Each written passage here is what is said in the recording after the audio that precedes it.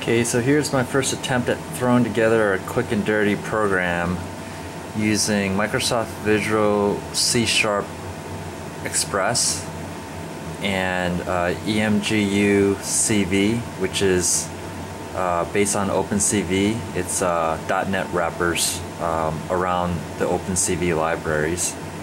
So in the upper left hand corner I have the top camera on the PNP head, and down here is the bottom camera. And to control the machine, I'm using an open source interface called, I think it's pronounced Repetier. It's also written in Visual C#, but I can use these arrows to send G-code to my PNP machine to move the head around. So I'll do that now, and you'll see the board shifting. So that's a fast speed, small speed. It's hard to see, but there's actually crosshairs in the center. Now I'm moving vertically.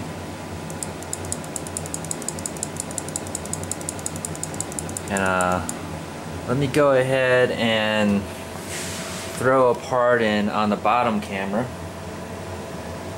All this right now is just preliminary tests to make sure the hardware works, so I can start coding things up.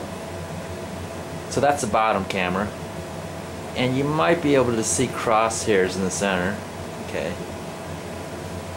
So I'm using Repetier also to run some G-code to drive my machine to its limits to test if there's any slippage.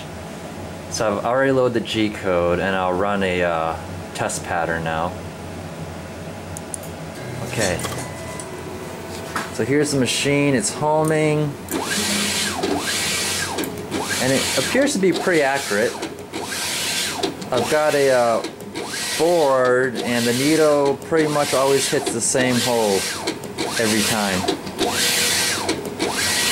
So far looking pretty good. The firmware I'm running is